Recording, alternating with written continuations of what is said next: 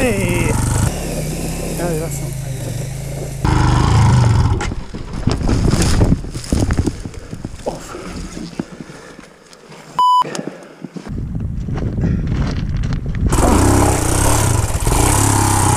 Keep it.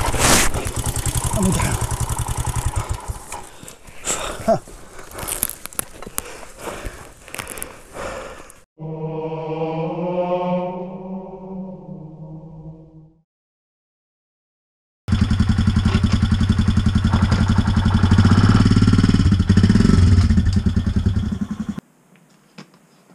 Alright, cool.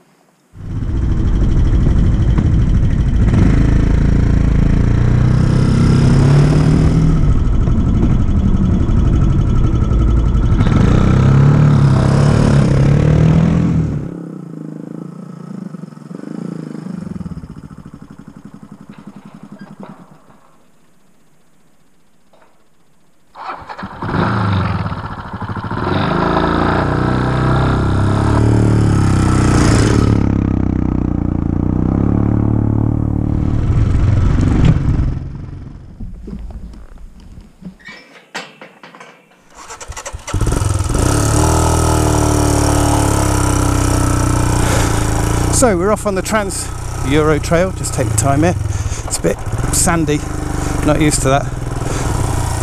Oops, didn't mean to go down here. This is part of my normal Friday commute, which first time I ever did it I was absolutely freaking terrified. This time also terrified, but in the middle it's alright. It's just hello sheep. It's just with all this luggage on, it's tougher going. Plus also I've pumped up my tyres to full road pressure, which might have an effect, might not, I don't know. Trans-European Trail, this is day one for me. I'm doing 156 miles or about 250 kilometres on my own, just following the Trans-European Trail from my house to the Welsh border. So one of my favourite spots just coming up here. Love this on the Friday commute. Don't do it if it's terribly muddy. But look at that, you've got, I don't know if you can see it, sheep, you can see them. In the distance there, you've got Win Hill, Mamtor, Backtor. Right, got to concentrate now, because this is quite steep. Ah, it's not as bad as I remembered. It's funny, isn't it? As I mentioned in the last video, oops, pulled my clutch in there, that was dumb. As I mentioned in the last video, there are a couple of bits that I'm worried about, but I'll let you know about those when we get to them.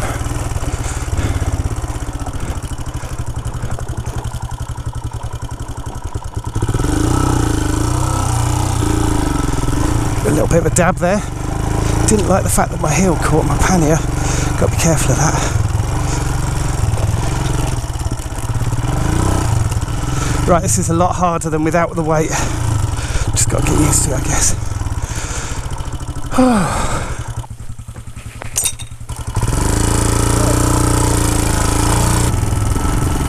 look at that. Just beauty. Paramotoring, all this. It's so different.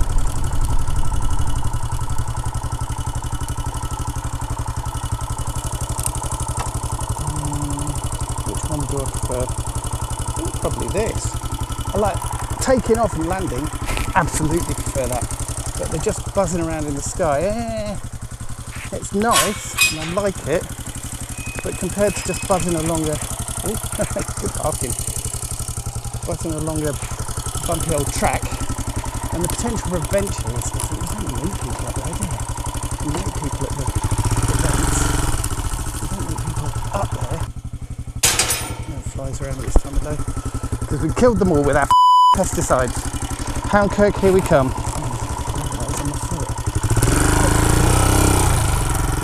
Right, we're on the way from yesterday to happiness today.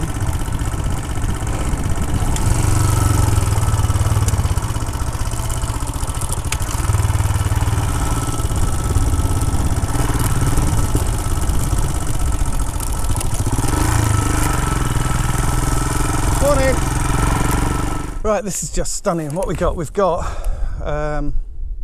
that's Mamtor, brush up edge, That's Abney, is it? The gliding club. Can't remember what it's called, High something. And there's Sheffield, but you won't be able to see that because that's just all hazy McHazy. Right. Time to carry on. Right, so this is a new one to me, and it looks a bit freaking steep. But here's locking up working. Good.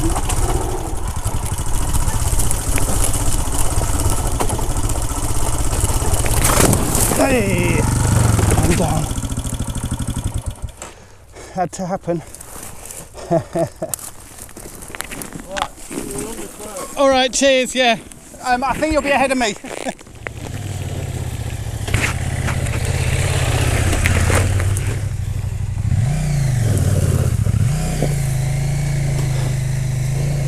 on, grip. No, that's not favourite. Yeah, I can't talk though, I'm the one who fell off. Do you want to push? No, this one's a nightmare when it's dry coming up. Yeah. It's actually better when it's wet. Well, it turns out it's a nightmare coming down as well. I've just discovered. Oh dear. It's only this bit. Yeah. Hey! Oh, I thought you got it then.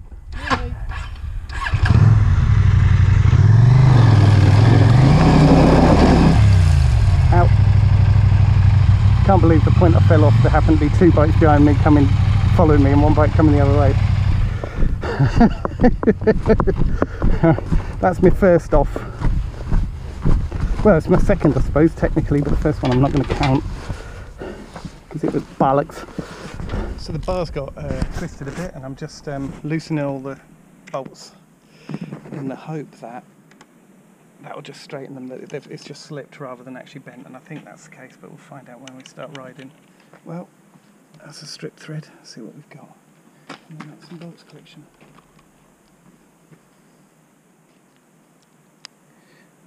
Bollocks. I brought a little bag of nuts and bolts. Looks like this one might be the very one. Let's have a look. Wait.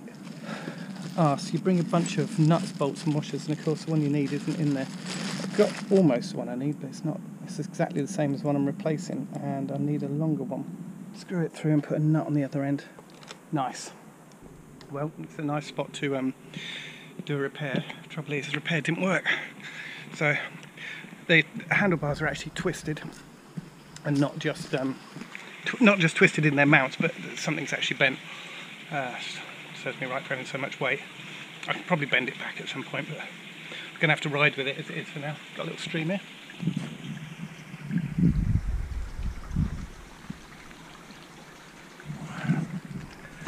Just having a little snack. And then on my way again. Morning or afternoon, I don't know what it is. Morning. Oh dear, right.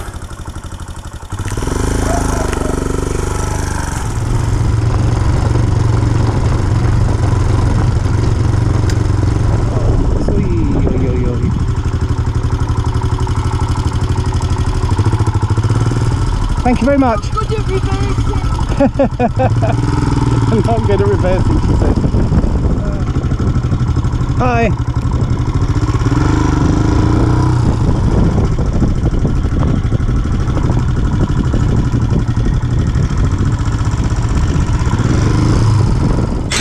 Right, bit of a hill.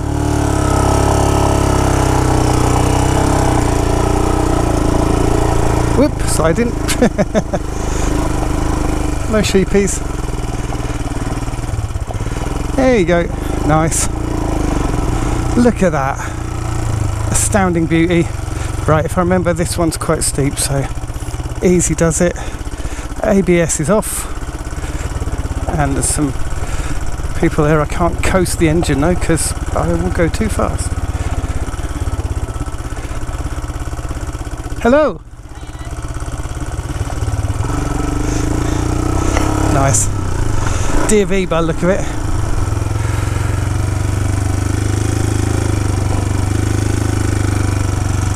Ow.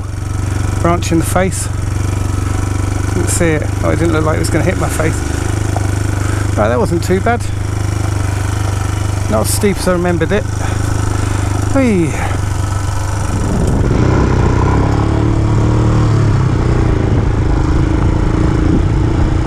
Okay, more dramas. Ah dear. So, steering head's come loose, so I've just got to tighten that. Fortunately, I carry the right gear with me. But even though I just tightened it, it's come loose, so I'm doing something wrong. I'll have to ask Chris when I see him what I'm doing wrong, because it keeps coming loose. Every day, school day.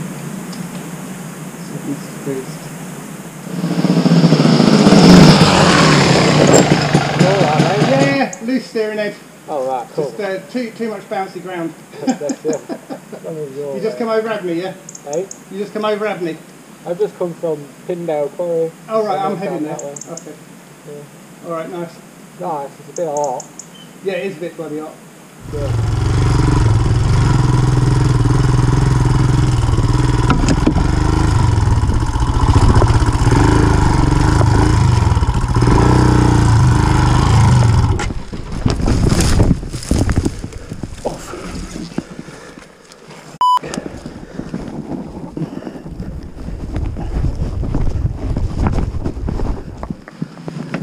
It's a heavy old bugger to get back up this.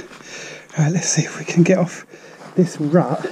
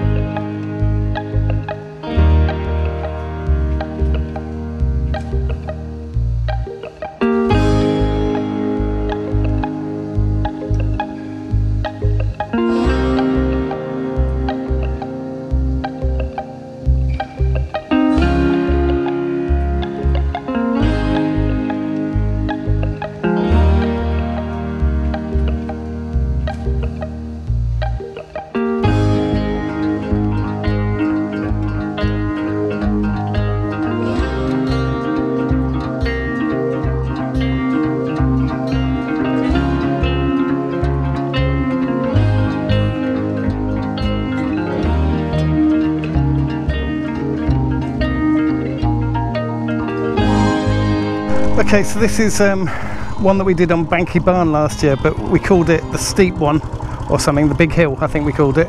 The difference is I'm going downhill instead of uphill. It looks alright from here, but I know it gets a bit steep round the corner. Let's see how we do. Alright, here's where it gets a bit steeper. Trying to hold the bars loosely is really hard. I know it's what you're meant to do, especially the right hand. Oh, this is quite tricky. I mean, it's doable. Legs are burning. Man, probably because I'm doing something wrong. Right, that's a bit nicer. This is where people came off on Banky Barn last year. Up. Hey, I think we're out. I think we're clear. Oh, that's a pretty hill.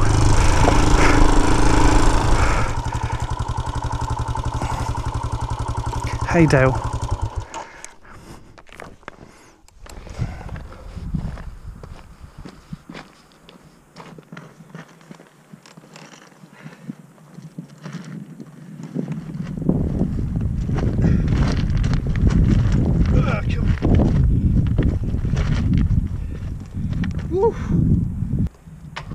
I wish I'd recorded that, but I didn't. Can't get all of them. Oh, come on.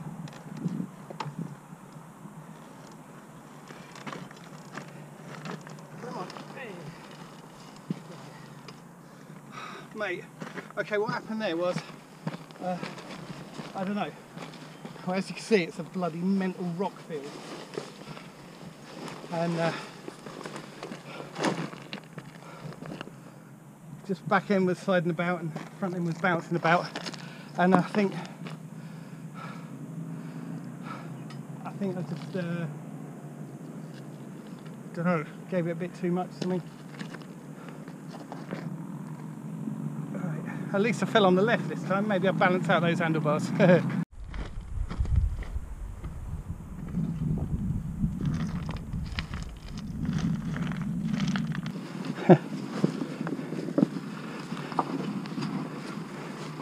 You alright? Any rocks on you? Sorry? Don't want to pick any rocks off you. Right. Alright. Well, you're doing better than me. I just dropped it. Oh, Yeah. yeah, tell you what, this is the Norway spot. As soon as you get up there, mate. Yeah, okay. Yeah, I'm a bit worried about that bit. Right, what you can see now is the Norway. If you can get over up on the left, there's a bit of a, you get it on that. Yeah. I'll come down the middle a bit, but yeah, fair play, mate, anyway. Cheers. Feeling okay? Sorry? You haven't hurt yourself? Oh no, that's the 6th time I've come off today. Oh, it's good for you. You keep getting back on. That's what you've got to do. Yeah, well, the problem is I can do it without luggage, but I'm camping. I've got so much weight on the back that the front's just doing that. Yeah. So I've got to, next time I pack, I've got to put a lot more weight on the front. Yeah, it gets like. I f***ed up. But it's a 5-day trip, so I've got to carry on. Well, it don't too hard. Cheers. Have a good journey down. Just that pike at the bottom, isn't it? Yeah. This is a bit f***ing scary. I don't know what's going to happen here. If I can get up on my feet, I might be all right. But I might not.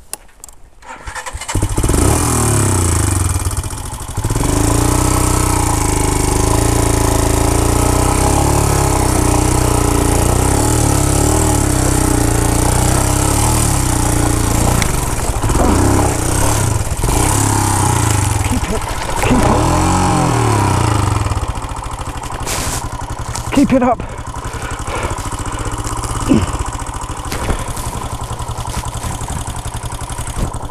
Get it. I'm down. You know, this is awful.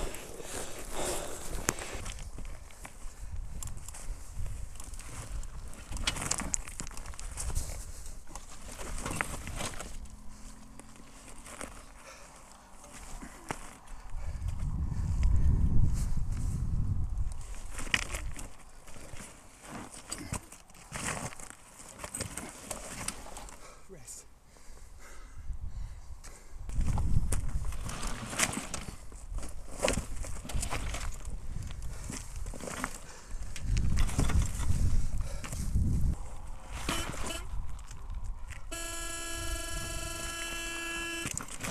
Off. No energy. Need a rest.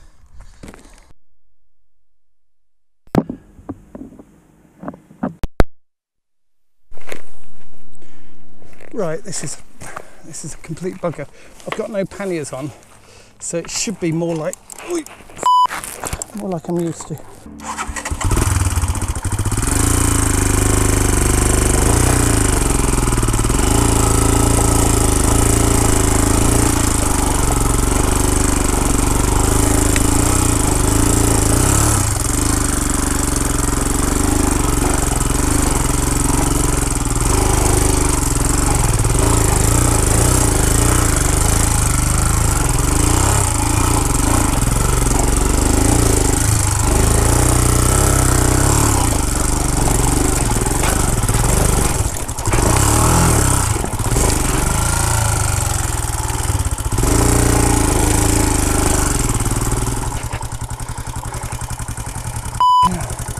Did it.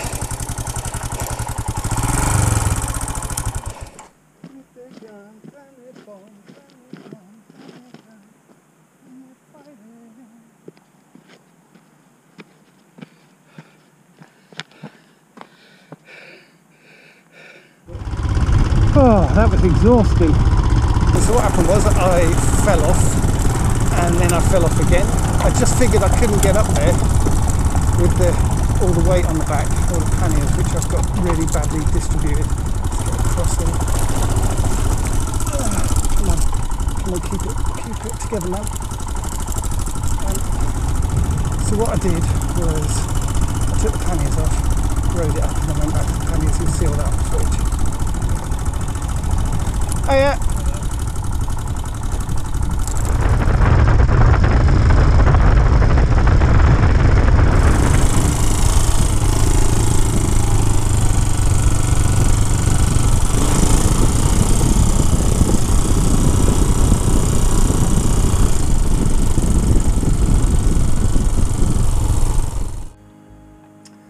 Okay, so unfortunately there's no sound on this bit.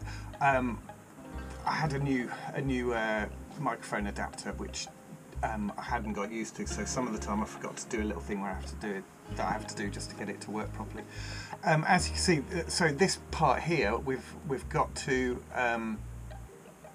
3 Shires Head, and I'm going down there. I've reached this massive drop and a bit worried, but I managed to find a way down there. It's very rocky, very technical. At this point I'm completely knackered. I've been going all day. It's about 5 o'clock, I think, maybe ish in the afternoon, and I'm thinking, well, I'll just do this one last bit, then I'll find somewhere to camp and then head off to Wales tomorrow morning. It should be fine. And I thought, well, this is probably the last difficult bit, so I'll just get through this, and then I think everything else between where I was and Wales was going to be all right. As you can see, it's pretty bumpy there. Oh, down we go. And it's pretty bumpy there, with just all these horrendous rocks. Down again. Ow! Look at this rock that I hit. It's a massive rock that I just smashed into the side of. So get that out of the way, then get the bike back up again. I'm getting pretty tired by this point. Obviously I've just fallen so many times, lifted the bike up so many times. Back was hurting for a few days afterwards actually.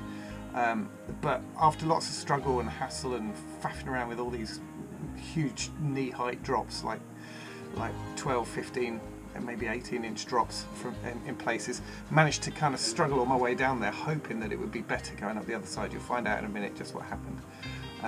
So just getting down this one, just easing it down, no heroics, taking my time, getting down to 3 Shires Head.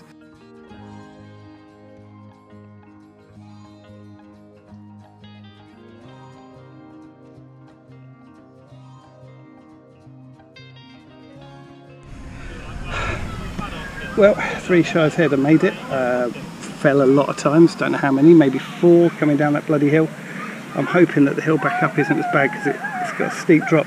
There's one bit just at the end there where the path was completely eroded away, and I just had to hit a bit of speed and avoid this pit that went down.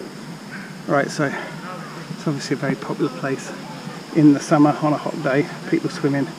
I could do that myself actually, but I haven't got any trunks and there's a lot of people around. Well, 3 Shires Head, I made it in. Will I make it back out again? Don't fancy going the way I came, but then who knows what the other route's like. It was such a hot day that I just needed to get a bit of water on me. As I say, I fancied a bit of a dip, but I was getting bitten by midges at this time. They're all coming out in the dusk. And off we go, back up the other side. So I've got to get over the bridge. So I watched Moorland Bikers footage of going through 3 Shires Head on a Himalayan, links up there recently, and he was saying that this place was the origin of terms like Flash Harry and Flash with the Cash, because there was a village called Flash there, but because it was the boundary point of 3 different counties, and all the police forces had their own kind of limits. They weren't allowed outside the limits. People went to trade. Ooh, how did I get over that nasty great big thing? Trade counterfeit money at this point, because they could just step across the water and get away from the police, and the police weren't allowed to follow them. Oh, here we go, here we go, here we go. Just so technical and bumpy. Right, just pausing a bit. So I'm absolutely exhausted at this point, shifting a few rocks out of the way, and making bad decisions because I'm so tired. I'm also really hungry as well. Not too thirsty, but I am hungry. So here we go. This is a bit of a big one. I can't remember if I made this one or not. I think I did. Let's find out. Oh, yeah, we're up. and then over a big one. It's horrible watching it back. Obviously this is future Tim watching all this stuff back through, so I got to this point, and this is where I kind of ran out of steam, and I think this is the one that I got stuck on completely, and it turned out that this was the last difficult bit of the whole thing, but I didn't know. But I burnt my clutch out, or at least kind of overheated my clutch massively so it wouldn't work at this point, and I kept trying, and I had to get 4 people to help me push the bike out down again, which I did. I eventually pushed the bike out, let the clutch cool down, and went home for the night, and you'll see tomorrow me doing a bunch of repairs on the next video. But it was just horrendous. At this point, after this, I just sat down and I was on the verge of tears, and there's nowhere to camp, nothing flat apart from actually on the path. You can't camp on the path, and I didn't know what I was going to do. Didn't think I was going to get out there. It was getting dark. I phoned Chris, who organised the whole of the Wales thing, and was asking him about the clutch, because I was just not thinking straight, making poor decisions. So you'll see more in the next video.